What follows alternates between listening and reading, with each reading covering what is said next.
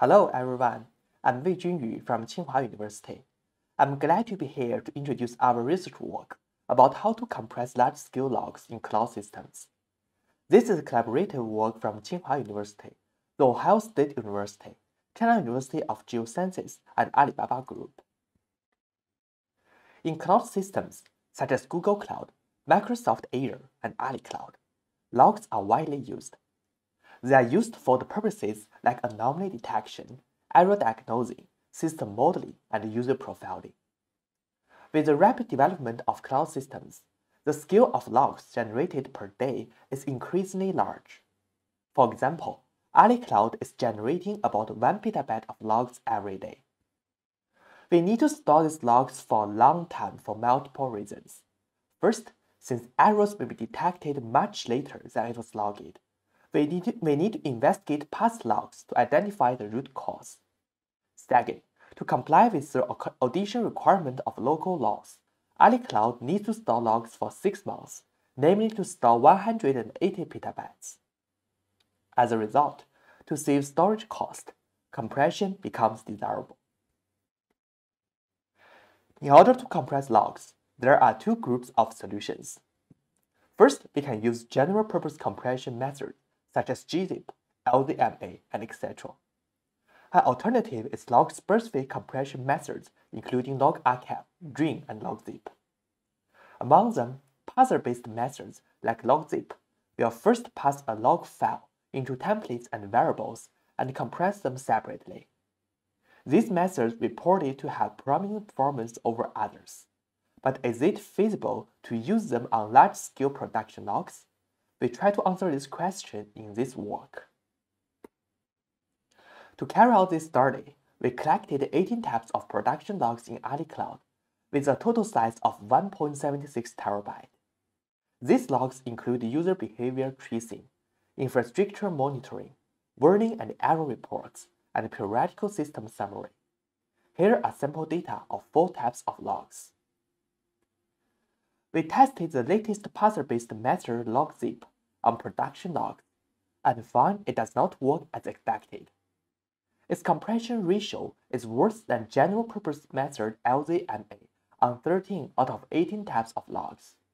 And in terms of compression speed, it takes over 200 days to compress 1 petabyte logs with one server, which means we need at least 200 servers to compress system logs.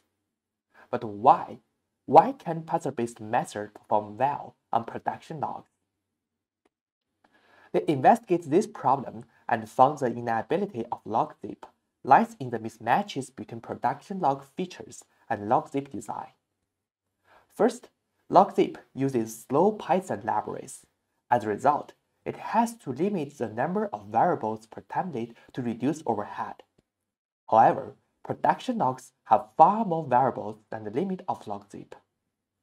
Besides, numerical variables take a large part in production logs, but the logzip has no specific consideration to compress this kind of variables. To address these issues, we design and implement LogReducer by matching those log features.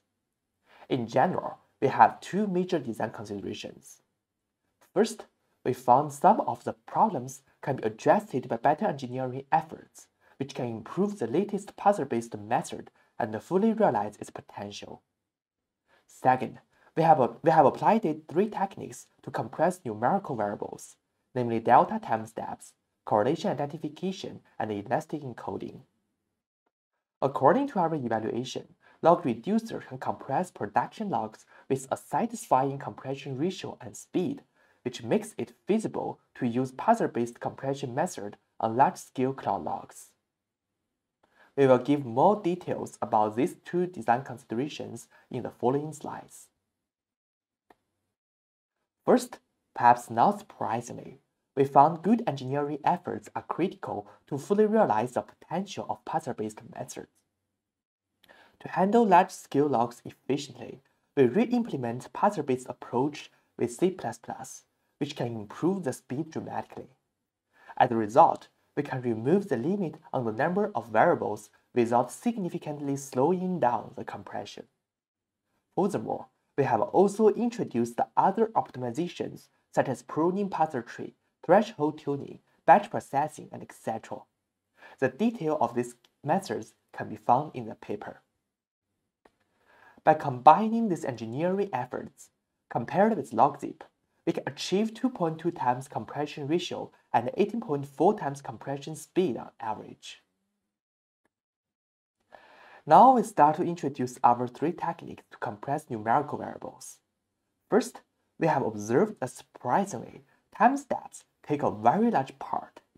For example, in log R, time step takes 68% of the space.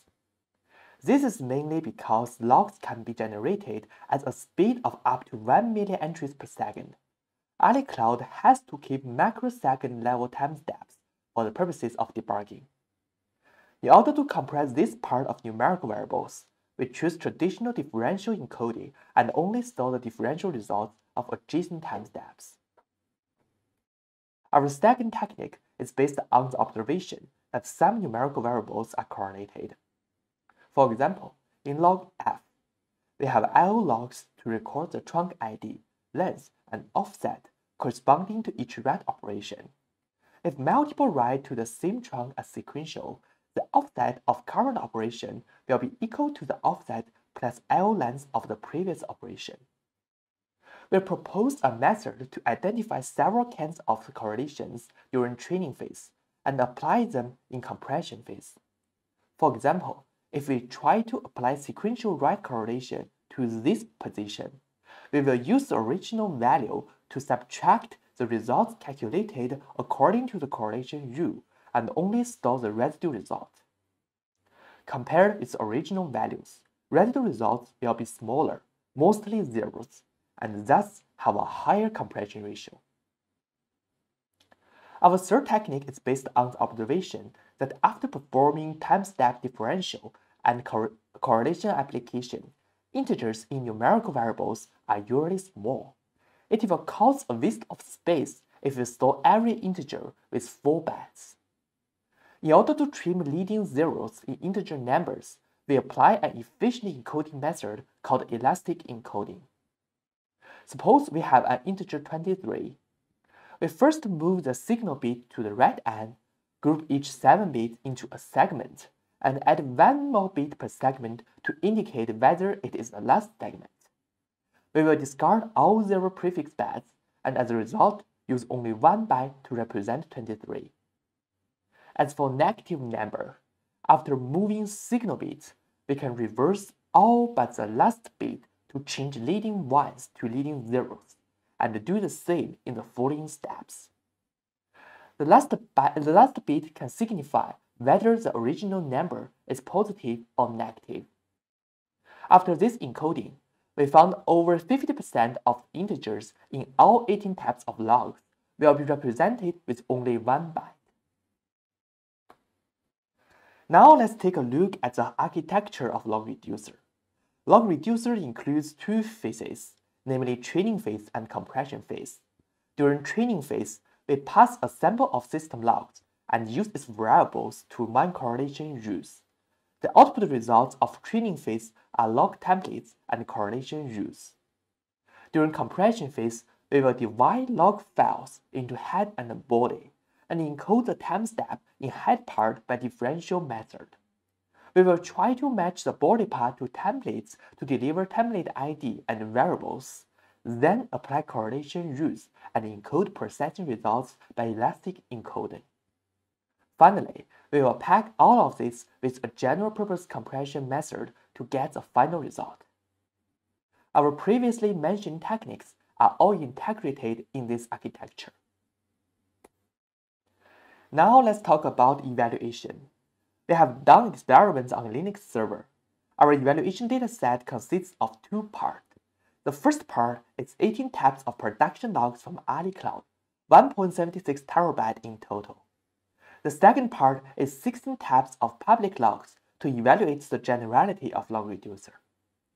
We compare LogReducer with 2 general-purpose compression methods, bucket-based log-specific method LogArchive, and of course, latest parser-based method LogZip.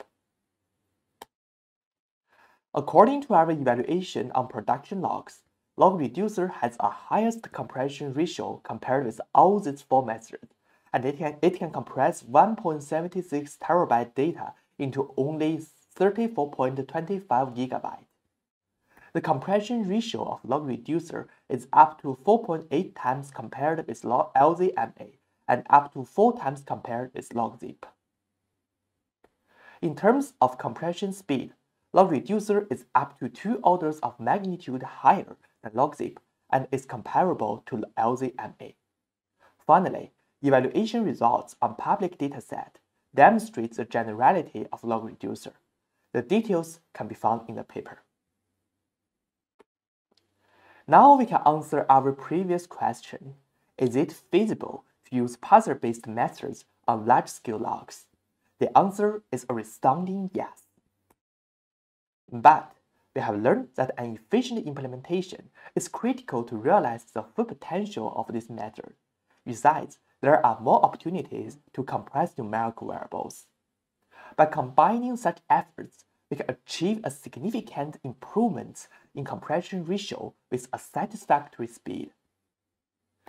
We have open-sourced the LogReducer and published samples of production logs.